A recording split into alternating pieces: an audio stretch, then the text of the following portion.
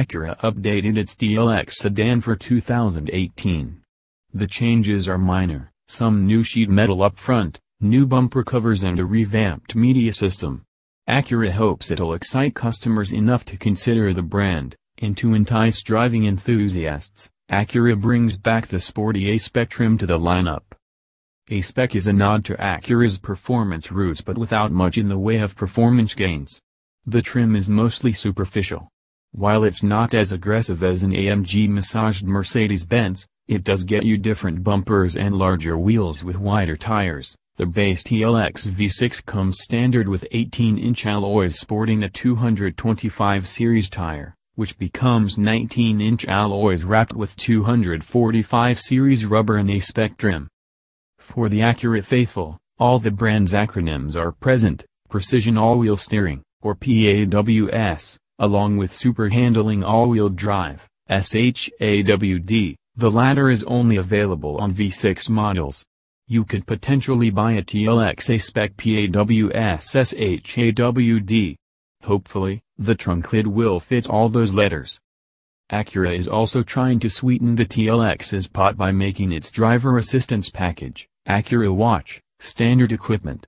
That means you won't have to check in extra box, and spend extra money, to get forward collision warning, lane keeping assist or adaptive cruise control, even if you want a base TLX. Like most in the class, Acura has variable drive modes to adjust shift points and engine performance. These modes include Economy, Comfort, Sport and Sport Plus. Obviously, Sport and Sport Plus delay the shifts and make the engine more apt to wind out for spirited driving. While that's all good, the real perk is in the steering. If you're in Econ or Comfort mode, the steering feels like a Honda, super lightweight. Switching to Sport Plus makes it much heavier. The added weight helps make inputs more precise but doesn't help with the numb feeling you get from electrically boosted steering. Suspending the TLX is a pair of McPherson struts in front and a multi-link setup in the back. It's not as sharp as a double wishbone system, but it does a good job keeping the rubber stuck to the road. The ride is comfortable, even with the more sporty A-Spec tuning, but stays flat during cornering. You'll notice potholes, sure, but they won't rattle your teeth out. Combine that with the A-Spec's wider tire and the SHAWD system, and the TLX suddenly becomes a formidable canyon carver.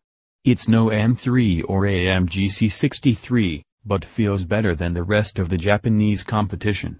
Braking, too, is solid, and the nose doesn't bite the ground during emergency stops. Those emergency stops should happen less often, thanks to the standard Acura Watch Safety Suite and the two-screen media system with Apple CarPlay and Android Auto. Acura says the entire system is 30% faster and more streamlined than what you'll currently find at dealers, but in the real world, that's hard to notice. Aside from some quirks like needing to be at a full stop to connect your phone and activate Apple CarPlay, the system works well.